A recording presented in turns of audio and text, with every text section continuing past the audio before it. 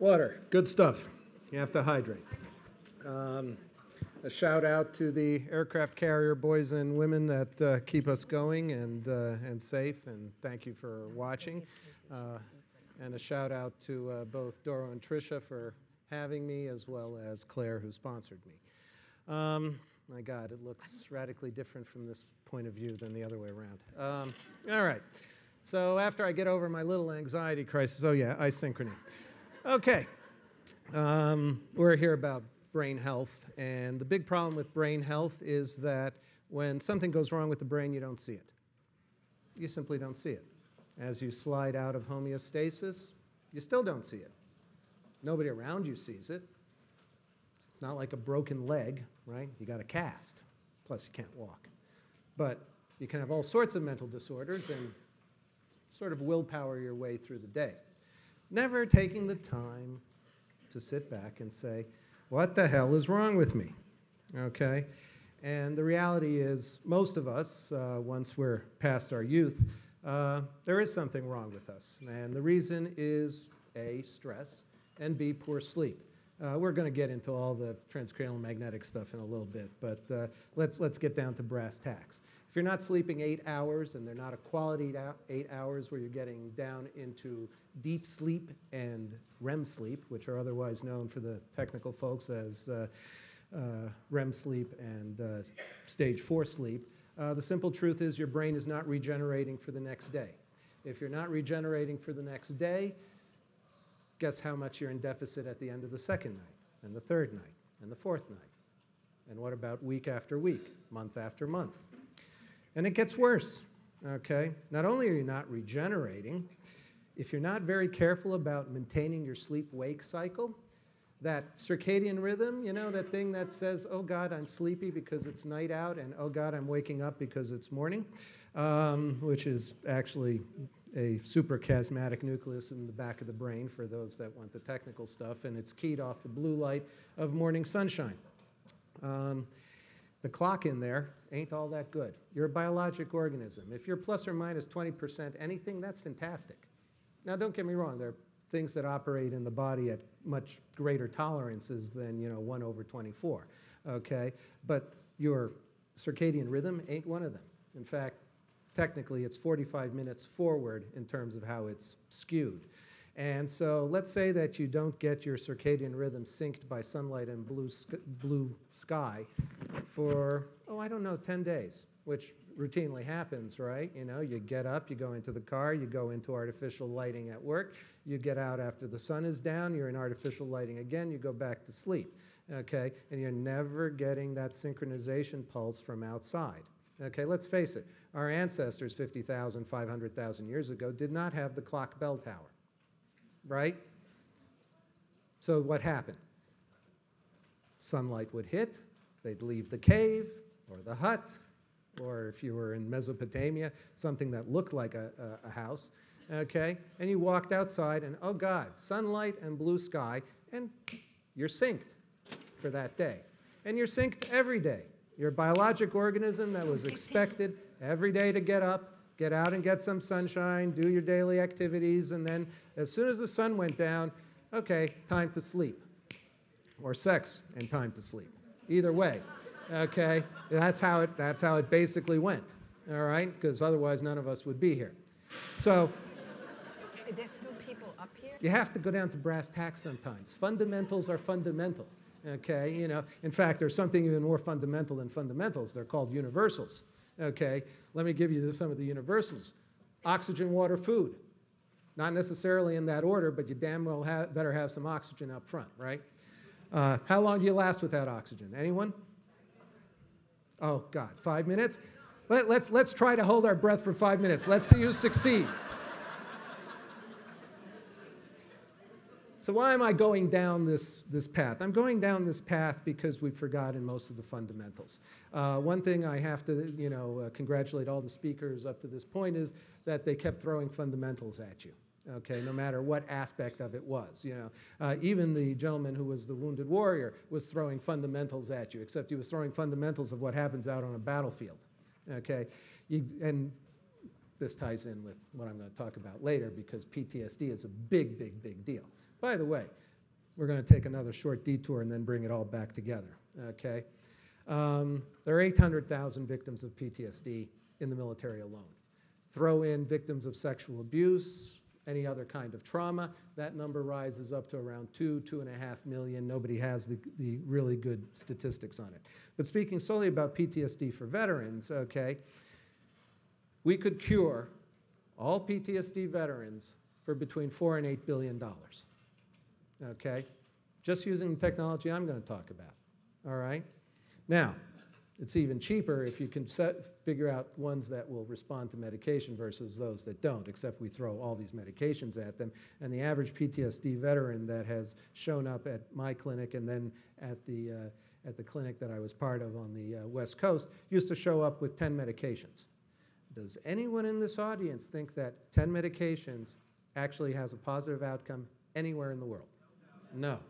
Okay, why not? Well, first of all, because at the end of the day, you're giving a medication to change a symptom that was created by another medication, okay, or a downstream parallel problem, at which point they're at 6, 7, 8, 9, 10 meds, okay, and in fact, one guy came in with 18 back west, and we nearly all freaked because, you know, just the medication interaction list, you know, said he should be dead. Okay, and he's sitting talking to me, you know, with a little bit of sweat on his forehead. And I'm like, you know what, let me get you over to our resident physician, and he'll start cleaning up this med list for you.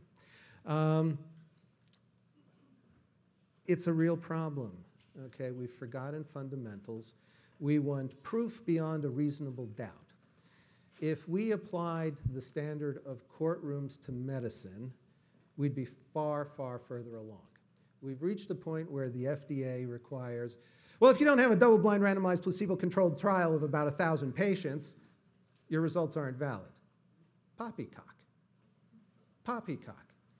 If I take 200 veterans and I have a 99% response rate that's durable at 6 months, okay, the best the literature has achieved is 50%. That's Dr. Steven Xenakis, a brigadier general and psychiatrist, okay?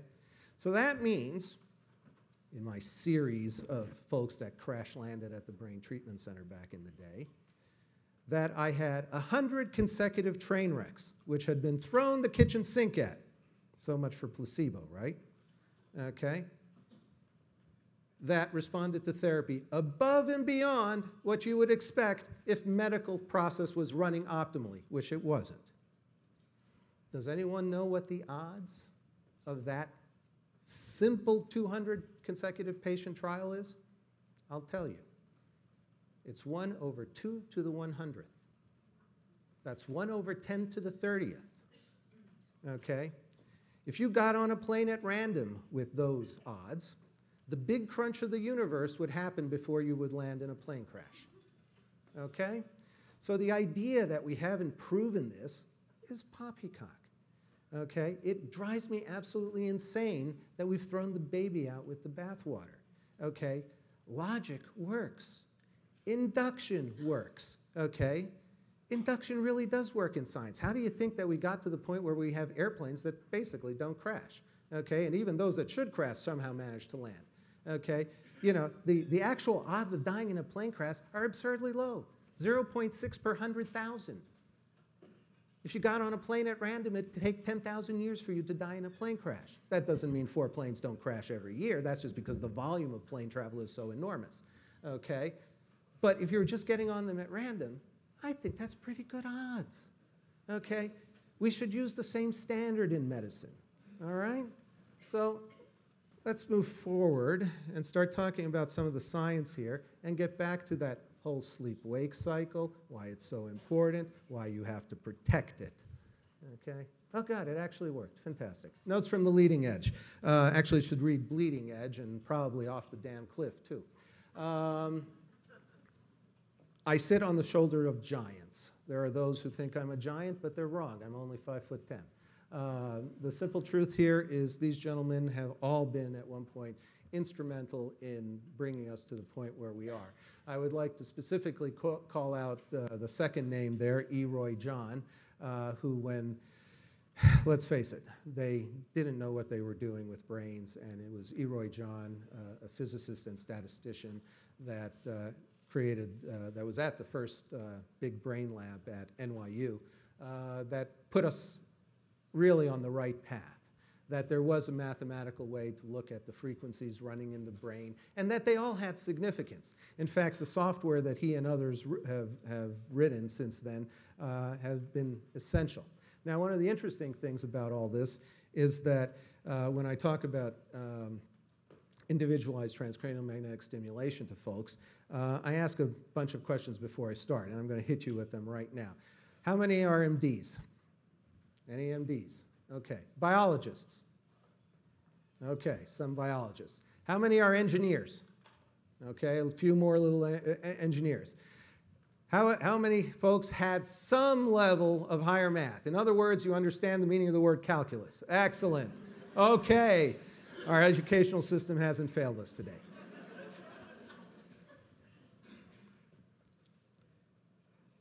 It's all math. As far as the brain is concerned, it's all math. Okay? And in the olden days, when we didn't understand a black box, we used to build white boxes to kind of emulate what the black box did in an attempt to figure out what the heck the damn black box was doing. With regards to the brain, we have so many white boxes, you have no idea. They're called computers. Okay? All the principles that apply in signal processing to computers apply in the brain. And there's a small funny anecdote associated with all of this because, and the carrier group will probably be more interested in this than you. A long time ago, this MD somehow ended up finding weapons of mass destruction from orbit, and it was all math. And the interesting thing about that is that everything I did to find weapons of mass destruction from orbit, and it's a long story how I got there, applies in the brain. The same mathematics, the same anomaly detection, the same type of algorithms, they're all there, okay? And so when people say, but you're flying blind, no, I'm not. I know exactly where I am. You were in the men's room. I would have taken. This is what we do. This is what we do. I think I have 13 minutes left. We do autism. We do PTSD. We do concussion. Different flavor of traumatic brain injury. It's more a matter of degree. Opiate withdrawal. We can usually give somebody suffering from opiate abuses a soft landing. It takes 6 weeks, but they get a soft landing. No withdrawals, no cravings, no wish or desire to get back on the opiate if they're truly substance addicted. Most of the time we find out that it's really not. It's that their pain has ratcheted over time, the opiate ratcheted with it, but the actual original insult is healed. We reset the pain threshold back to where it was. It's a thing of beauty. Autism. Now, what I don't understand is why the insurance companies, and the insurance folks? All right. We're sponsored. I think there's Aetna there. I don't understand why the insurance companies haven't come to visit any of the three of us cats that are doing that. Okay, there's 2 clinics in California and another one, 2 in Taiwan. Last time I looked, autism is considered an intractable problem by medicine. The so-called natural reversion best case is 10% per decade. It's in the literature, you can find it. But the reality is, how many do we know that have reverted? Very, very few. As a general rule, we can get 1/3 to neurotypicality. We can get 1/3 of them to have a very big bump. Okay, I mean, this is the difference between severe autism and moderate, moderate and mild. Of course, if I got a mild and he gets the 1/3 bump, he's neurotypical. And 1/3 will fail therapy. I suspect whatever gave them the autism is still active because technically speaking, it's physics in that case, and they should be thing. We stop at 1 week if we can't do it. But the third that go to neurotypicality, it's a wonderful thing. You have essentially a normal child. Don't get me wrong, if you did an extensive neurobattery exam, you'd find all sorts of small deficits. But as far as being a happy child, being a child that can interact socially, being a child that can cognitively function and learn and keep learning, they're out of the gate. PTSD. PTSD is near and dear to my heart for a variety of reasons. We have way too many folks with PTSD. We are gangbusters with PTSD. The simple truth of the matter is that 99% will respond, and they will respond well. Approximately 1 in 20 will fall off the wagon because they don't protect their sleep-wake cycle. Now, PTSD is the reason why we talk about sleep-wake cycles. It's important in the other conditions as well, but it's crucial here. The first thing that happens, guess who owns the night? Carrier group. We do. Okay, we own the night. We do night missions. Okay, guess whose circadian rhythms get blown out as the first aspect of combat duty? Our veterans. They never recover from that. They never recover from that. The moment that your brain cannot regenerate that at night, they're prone to something else. Now, you have to understand, if you're put in a sublethal situation, if Bob is dropped in a sublethal situation, Bob dies. Why? Because Bob's not prepared for it. These folks have been trained. They know what they're doing. And if you mistake a rock for a bear, no big deal, right? It's when you mistake the bear for a rock that it's a problem, okay? So these folks are in a sublethal situation all the time, and they become hypervigilant and hyper-aware, and they never recover from that. They end up in an energetic cul-de-sac where they can't escape, okay?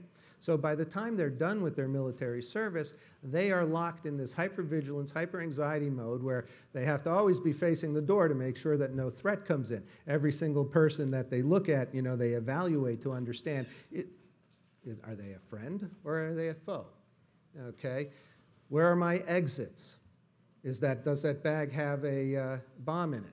Okay, is someone going to come through this exit door with an AK-47 and shoot me? Is there a possibility of an IED device, you know, somewhere around here?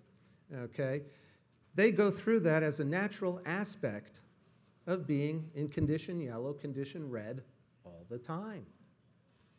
Suddenly we drop them back in civil society where we're all in condition white. Nobody here is expecting, you know, terrorists to come through the door. They are. It's not their fault. They're in a state of hypervigilance and hyperanxiety. In any event, individual transcranial magnetic stimulation, which is synced to how their brain is supposed to operate, unwinds it. Anyone want to take a guess at what the first thing that happens 3 to 5 days in when we start treating them? Anybody? It's sleep. It's sleep. Okay? They all come in and say the same exact thing. For the first time in 5, 10, 15, 25, 30 years, imagine where the person is on the 30-year mark, right? I slept like a child. I slept 12 hours. Now, they slide back to normal rhythm over time, but those first few days, they'll sleep, you know, 12, 13, 14 hours. Same thing is true in concussions, which is a different disorder there, but once again, that conductor, that beat that drives the brain has been annihilated. So what can you do to keep your sleep? First of all, you have to sleep cold. Turns out that we like to have warm rooms, but that's not the best way to sleep. Okay, your core body temperature actually has to drop in order for you to go to the deepest sleep. So keep it slightly cool. Get an extra blanket if you have to. Okay?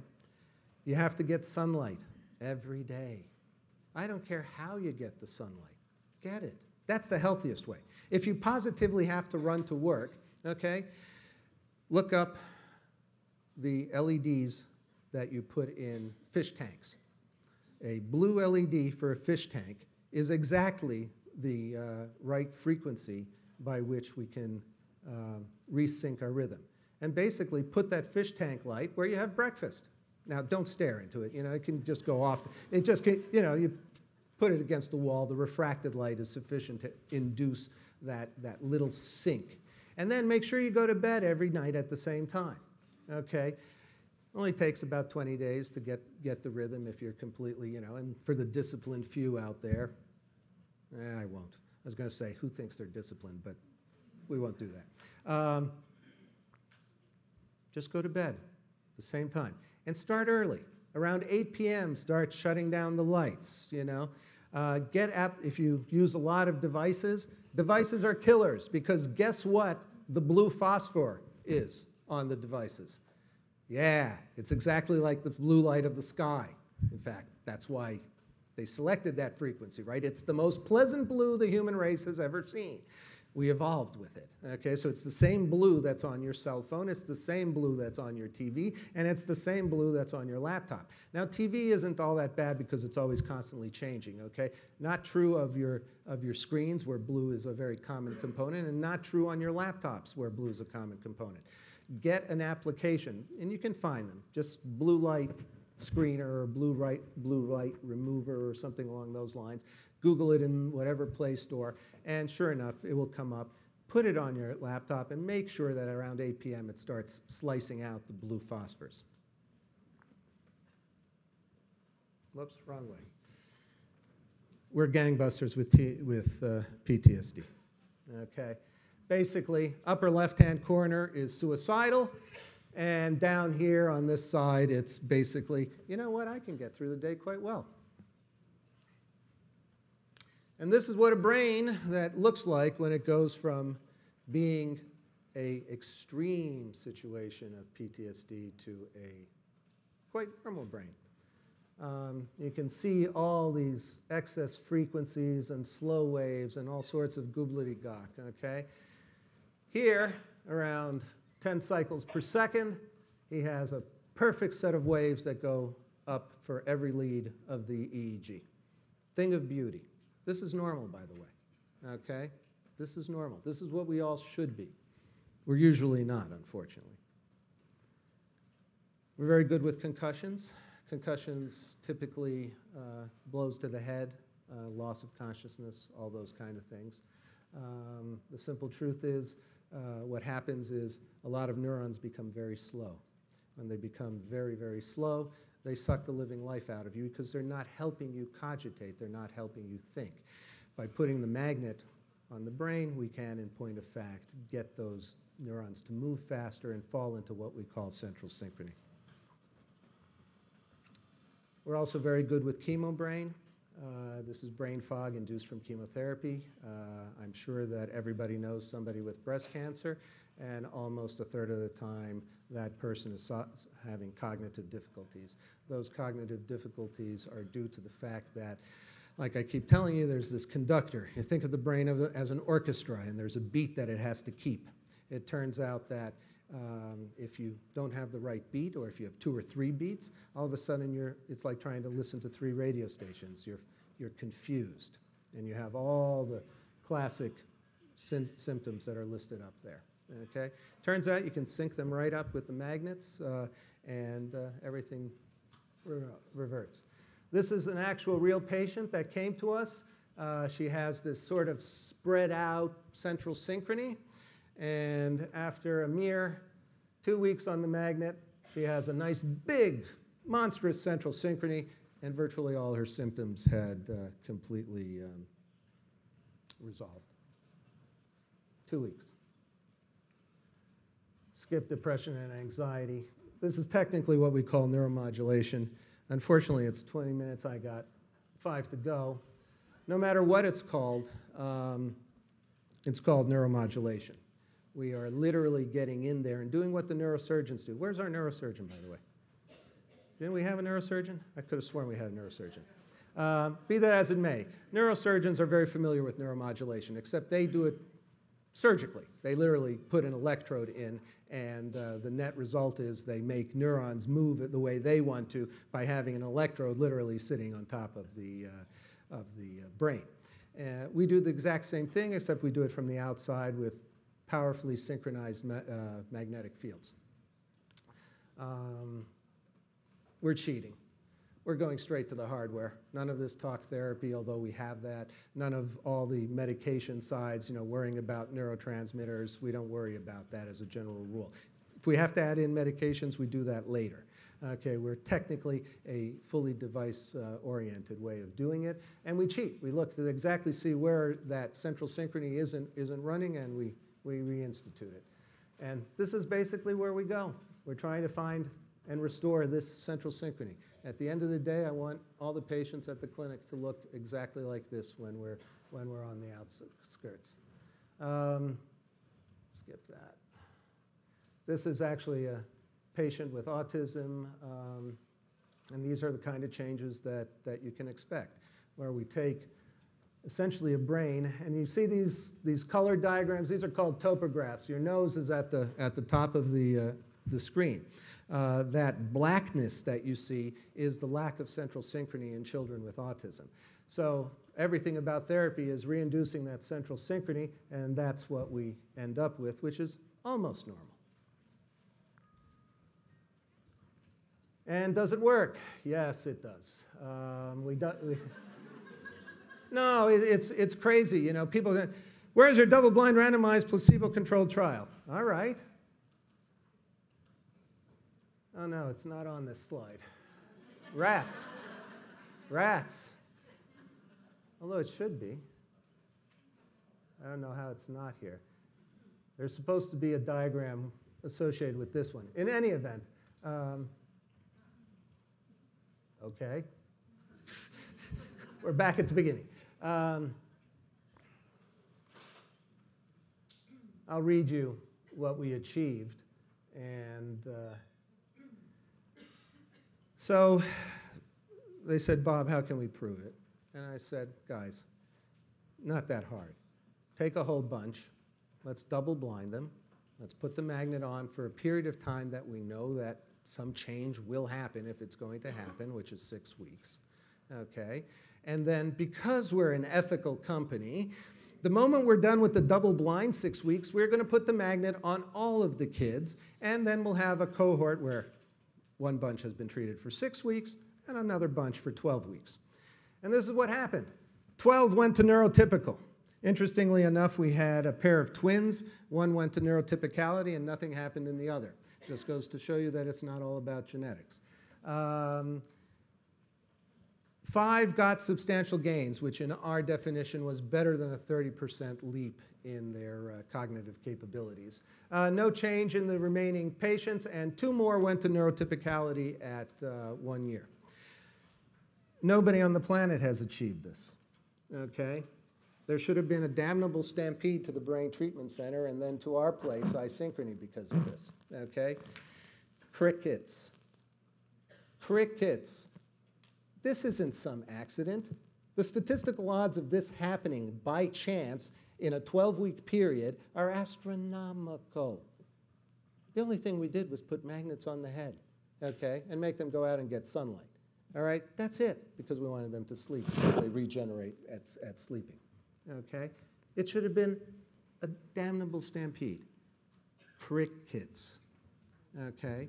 Just as it's crickets with PTSD, crickets with concussion, crickets with traumatic brain injury, and crickets with opioid.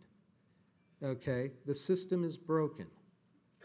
Okay? We have 4 intractable problems, a solution, which, by the way, has plenty of literature behind it, okay? Since 1985, people have been playing with this. There are studies at Harvard, at Stanford, at Chicago. They're not doing precisely what we're doing, but there's a mountain of stuff that says, there be gold in these hills, okay?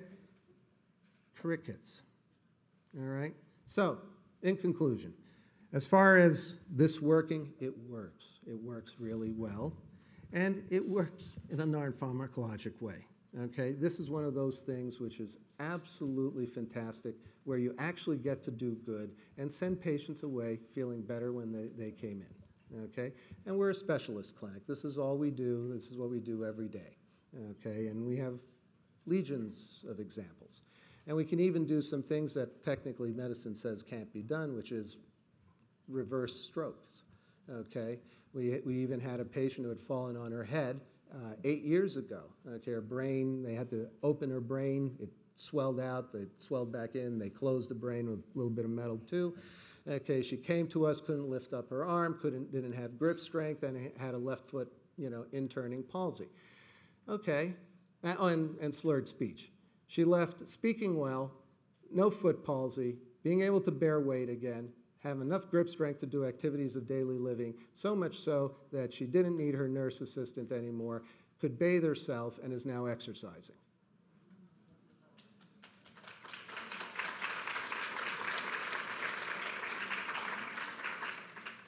But I'm the crazy one. No, seriously, this is why I began with the system is broken, and now I'm closing with the system is broken, okay? It's ridiculous that we can do these kind of things, and nobody steps up to the plate. It's strange to me as someone that was trained in the early 80s, where I would have killed to have this in 1989. I would have killed to have this. When I rotated through neurosurgery, all I had at the end of the day after saving somebody's life was the poor bastard. Because I knew that, beyond a certain point, he wasn't going to get better. In any event, like I said, get your sunlight, get your sleep. By the way, theanine is a fantastic supplement. Use it. It's the active ingredient in green tea. Knocks you out like you wouldn't believe, as strong as Valium without the side effects. I thank you so much for your time, and I thank you for the indulgence.